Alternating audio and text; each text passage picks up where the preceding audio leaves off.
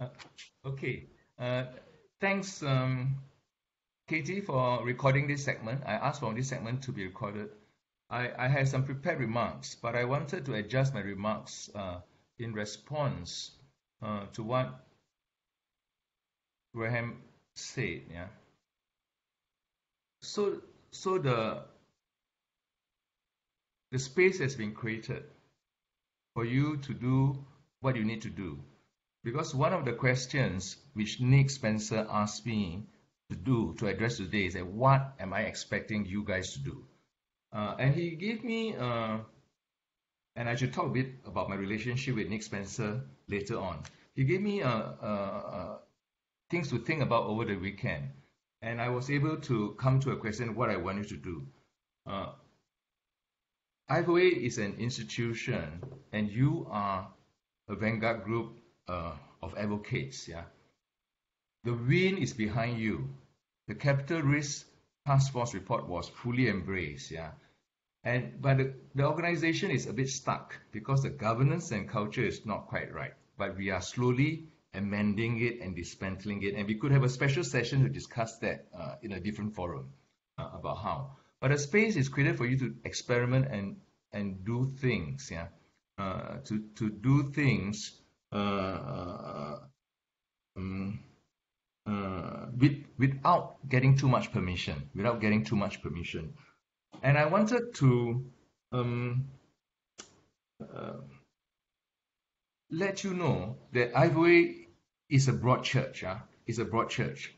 So there will be people who are less activist than you, and they are more traditional. They are more concerned, and they don't want the institution to be hijacked. Yeah, and they would represent a group of people in IFoA. Whether you agree with them or not, they are a group in IFoA, but they know that the wind is blowing in a direction. And we are looking at you as a vanguard group. So, but we cannot kick the ball straight into the goal. I can pass the ball to Nick, or Graham can pass the ball to Nick, and Nick can score the goal. Or Nick can pass me the ball. Then I can kick the goal. You cannot say that you are the president. How come the Green Finance Report is not even advertised? Do you know how difficult that it is to get an article inserted in an actuary magazine? I mean, it is because of the way the governance has been so diffuse because it suited our culture at that time that you can't press a button before a report comes out. Why does you need 2 months in advance before an article to put in? We are living in a new world, but here we are. Here we are. But are we going to offend the actual people? No, we don't. We will engage them, encourage them. So we got to pass each other the balls correctly so that we can score the goals. Yeah, it is not the report has been embraced. Why is it not happening?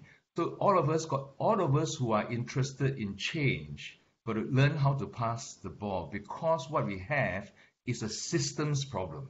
A system problem with elements in governance and elements in culture. Our orientation is for cautiousness, accuracy, consistency, and reticence. If our orientation is towards that, we want to get it right before we move on. Rules must be crossed, T must be crossed, I's must be dotted, we've got it right. And of course, we've got an elaborate structure built for that purpose. But the change we requires courage, imagination, judgment, and adaptability, and the learning mindset and curiosity. And all these will into it. But we cannot overforce it, yeah, because it is not entirely about the facts. It's about our own credibility. So the whole concept of logos, which I talked about yesterday, ethos and pathos come to it.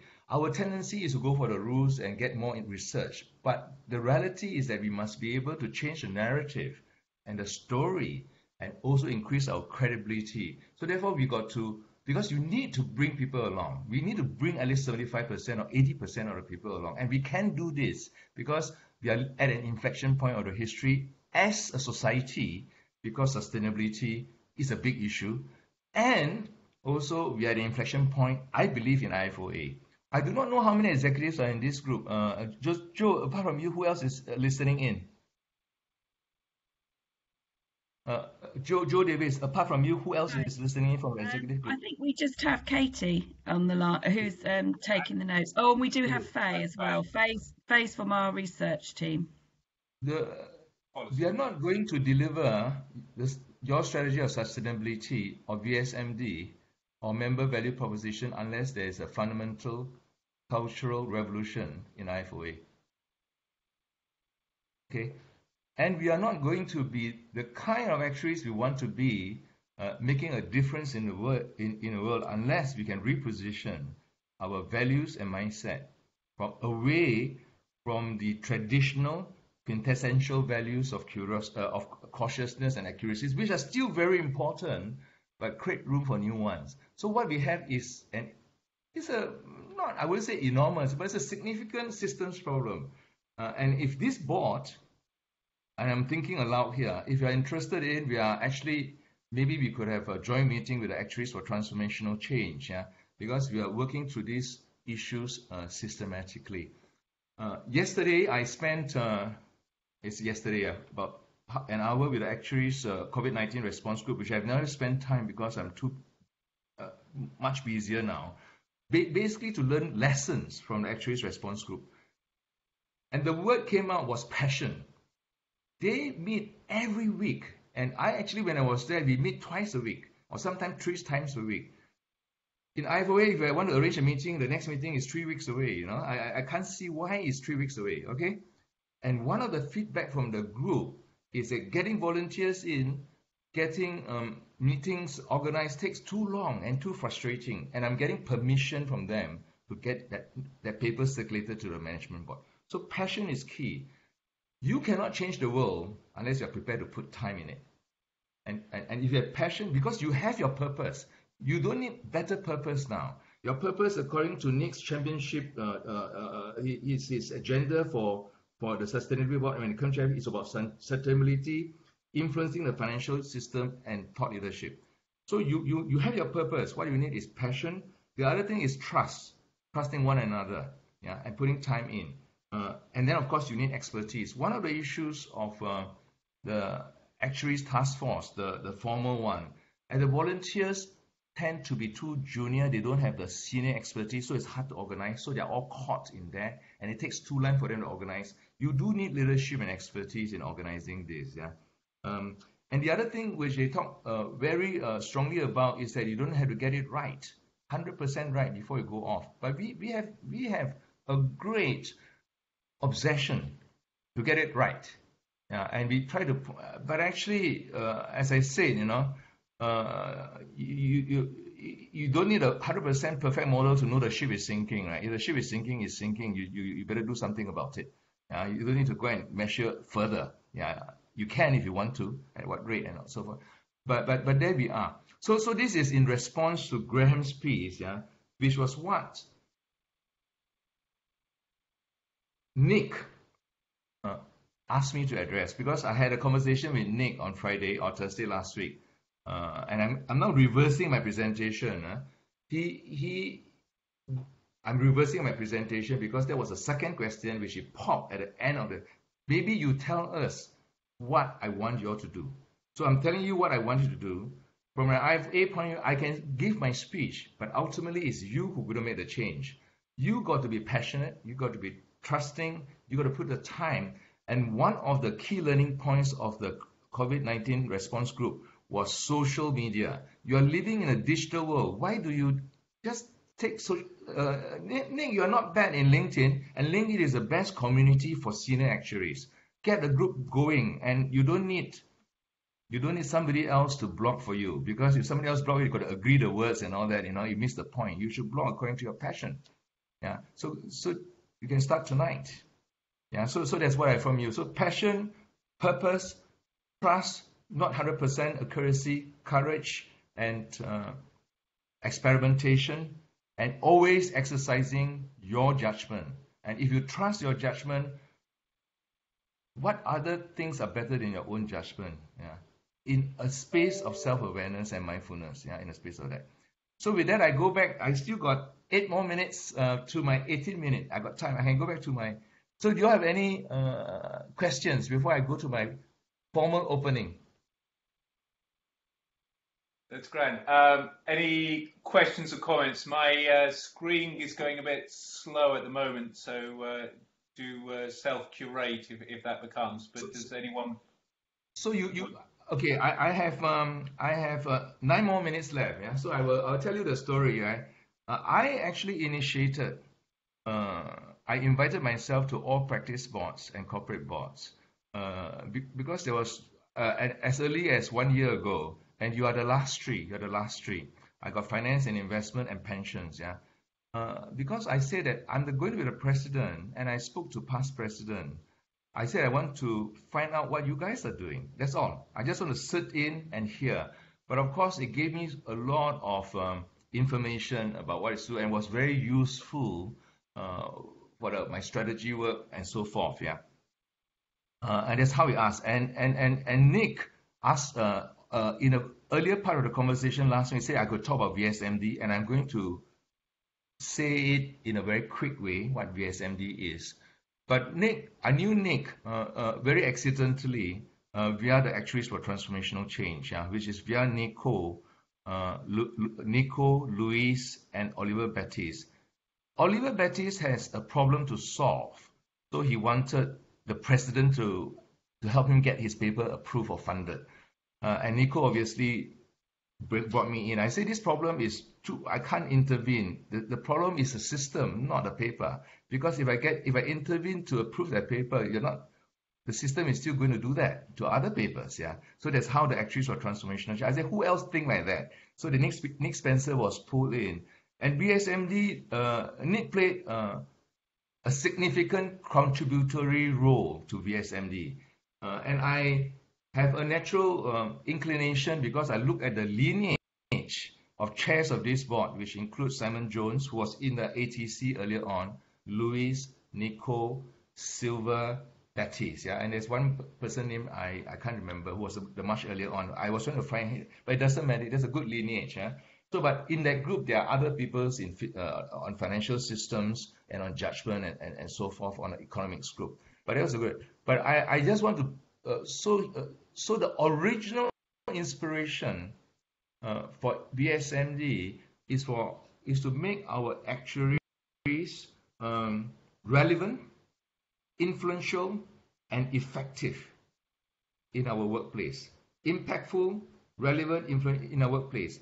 And I thought that the safe and secure box which I landed when I qualified is no longer safe and secure because never mind our thought leadership objectives, our skill sets and mindsets will be hampering us in the fourth industrial revolution.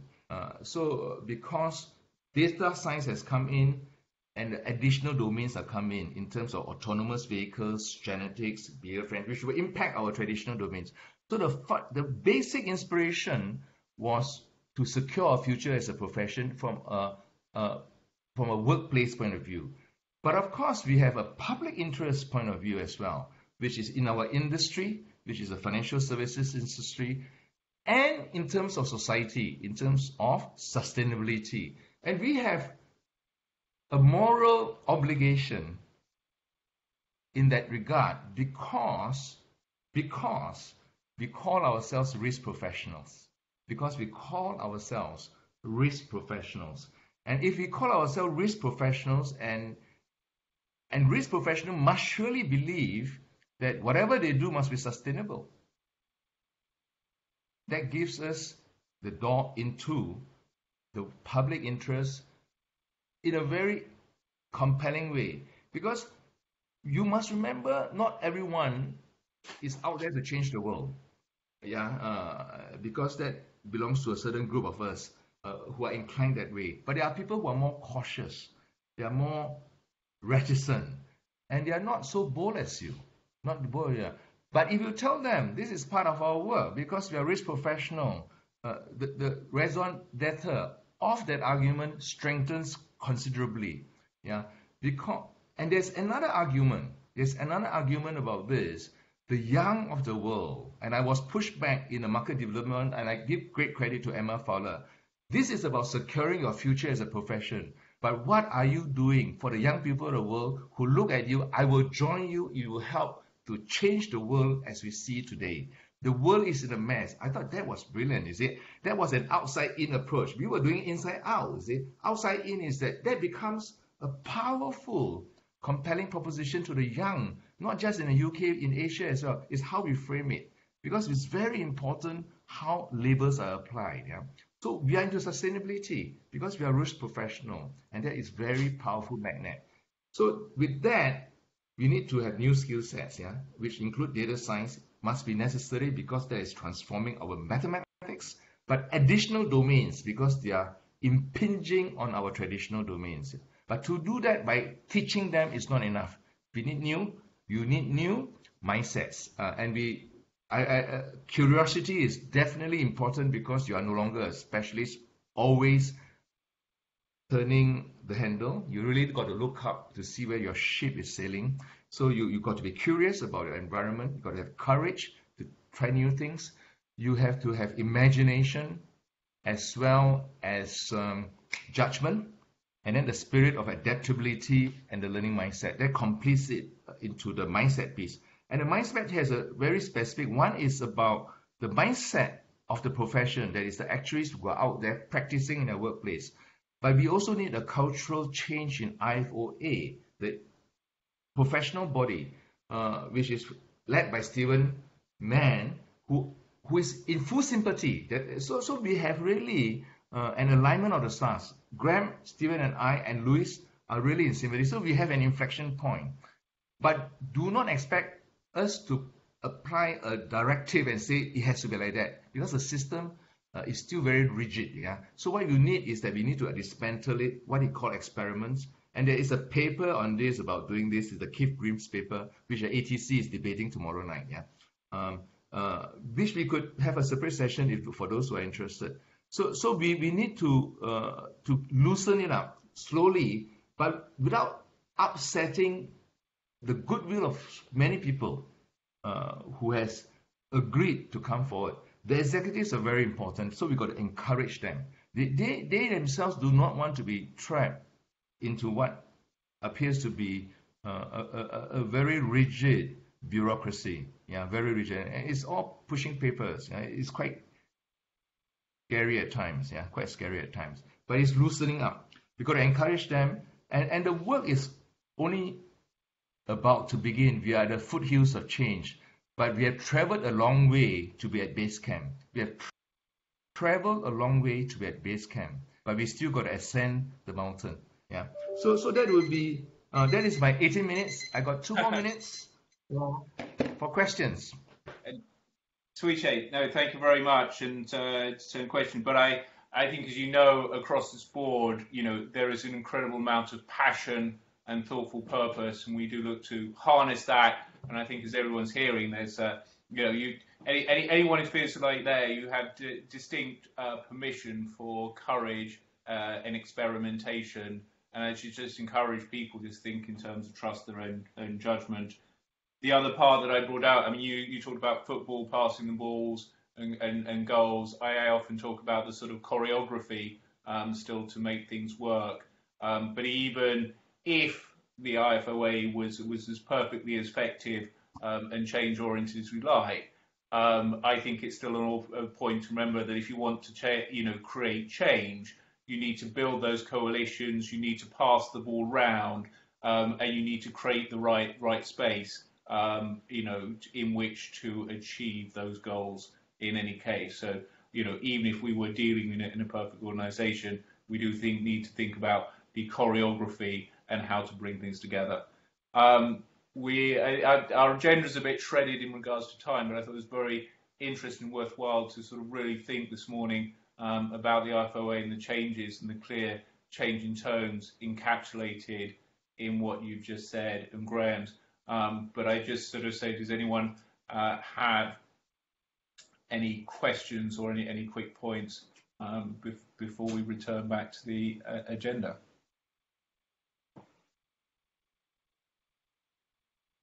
If not at that point, Suee Chieh, I thought it was brilliant. Yeah, quick one from me. Yes, fantastic to hear, Suee Chieh. So I think echoing Nick, we have got permission to seek forgiveness, not permission for what we do, and basically to forge on and try to push constructively at getting the actuarial mindset to evolve and take on, concepts like systems thinking, sustainability, long-term value, and all that kind of stuff. So yes, very excited to progress further. Yeah, and thumbs up from Patrick, and so we should come and see everyone, but that sounds good.